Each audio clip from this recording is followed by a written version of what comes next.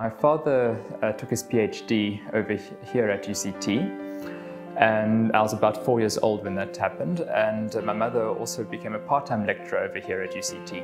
And so there's always the idea that hopefully eventually I'd be able to study at the university, and I applied obviously when I left matric, and I was accepted to do a B.Sc degree along with the organ as an elective course, and that's how it all started.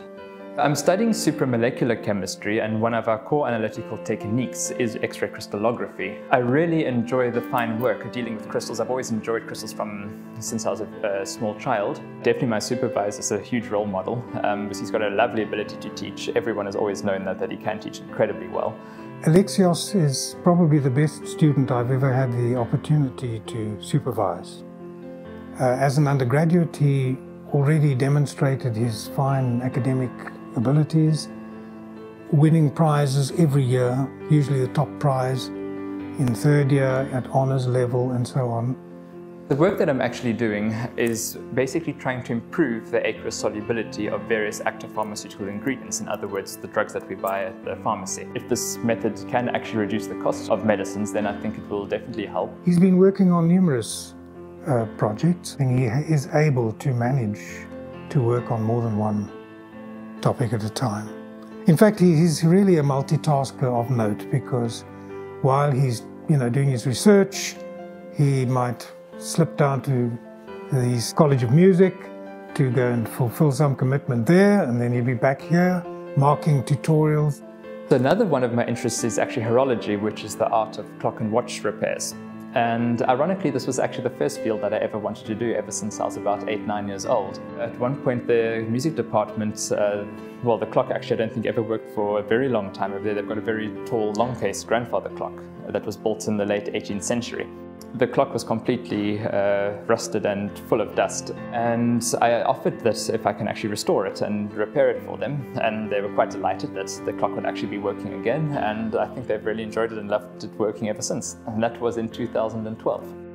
My love of music also extended to the carillon, and the carillon is a musical instrument that plays on tower bells. Obviously playing the organ, eventually I managed to transcribe many of those skills to playing the carillon in the bell tower of the City Hall.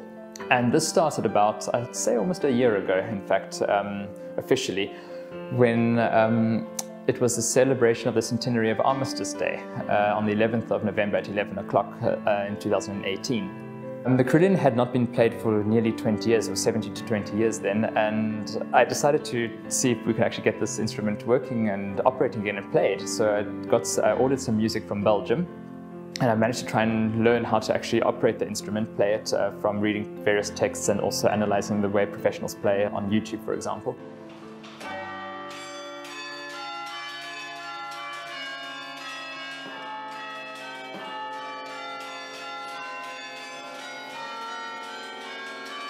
We had a little performance on the 11th of November at 11 o'clock in 2018, and I suppose that marked technically the revival and the opening again of the carillon.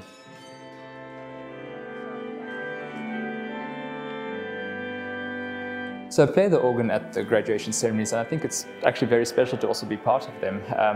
I mean, it's a very important time in many people's lives. Actually being part of the ceremony and basically being part of the way that the ceremony actually takes place and playing for other people is actually, I found that very special and very touching.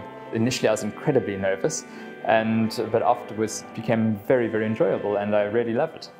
It's really a privilege for me to work with somebody like Alexios. And I've attended many concerts and occasions where he's played. And this blend of music and mathematical thinking and science, well, they are known to go together well. In terms of where I see my future, I definitely would love to pursue academia because I really have a passion for teaching. And in terms of trying to incorporate the music and the horology, that's I think will always be something I'm going to have in my back pocket as such.